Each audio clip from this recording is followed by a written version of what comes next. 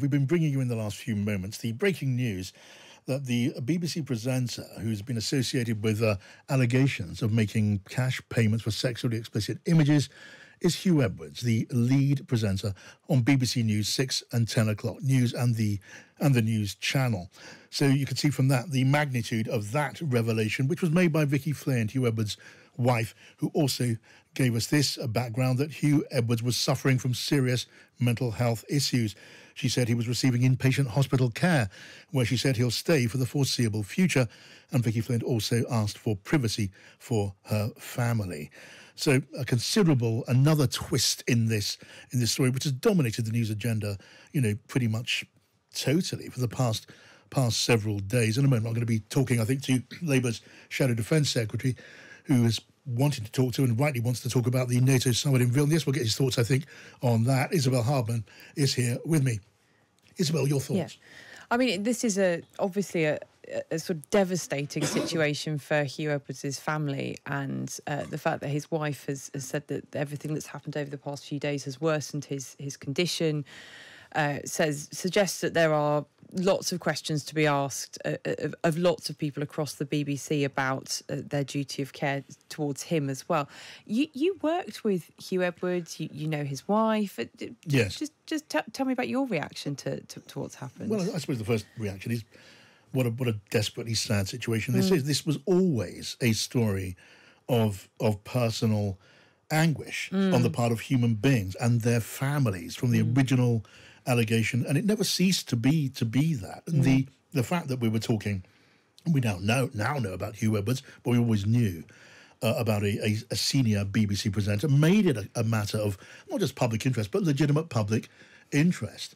And the fact that we didn't know the identity until now of the presenter in question had the effect that it was always going to have in the world that we live in, which is to magnify that interest. It made it a guessing game, a kind of grisly guessing game, and in the end something of a hunt, which has ended now with a statement from Huw Edwards' wife. When you look at that, it reflects a certain amount of anguish. Yeah. How could it not do that? Yeah. And you're right, yes, of course I knew Huw Edwards when I joined the BBC in 1992.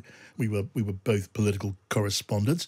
He, at that point, was clearly marked out for stardom by the BBC. Just as I was joining, very soon after that, he was appointed to be anchor for the 1 o'clock news, which then was clearly seen as being a step on the way to greater seniority, to become, as he duly did, the anchor for the 10 o'clock news, the flagship bulletin of the BBC, as well as the 6 o'clock news. And with that went all of what goes with that. In the case of Huw Edwards, he presented trooping at the colour, royal occasions. He was, in a very real way, in a way that we once thought of David Dimbleby as being the voice of the BBC, which makes him something of a national institution. Yeah. And so the sensitivity about it is easily understandable, especially now and especially against that context. And in the light of these revelations from Huw Edwards' wife, it's just another big turn in the story. Do you think he can come back from it?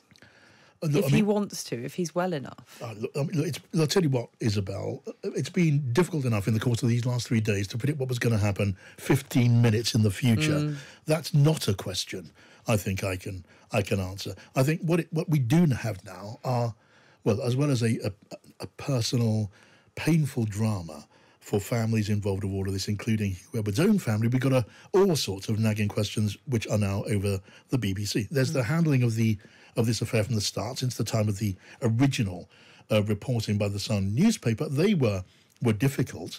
I mean, yesterday we heard the Director General of the BBC describe them as damaging for the BBC, and he was referring principally, I think, to the way the complaint was handled, the way it was not moved and acted upon quickly. He spoke about the need for red flags at all levels of the corporation in dealing with not just this set of accusations, but accusations like this. And look, life being what it is, there will be other accusations, maybe not quite like this, but they will be. Yeah. And those are difficult questions for the BBC. And we were suggesting earlier on, Isabel, and we're going to get the thoughts in just a moment from another guest. We'll talk to John Healy in a moment, other things to talk to about him too. But questions of judgments of public morality. Yeah. If you happen to be the national broadcaster, but not just the national broadcaster, and you don't get many bigger questions than that.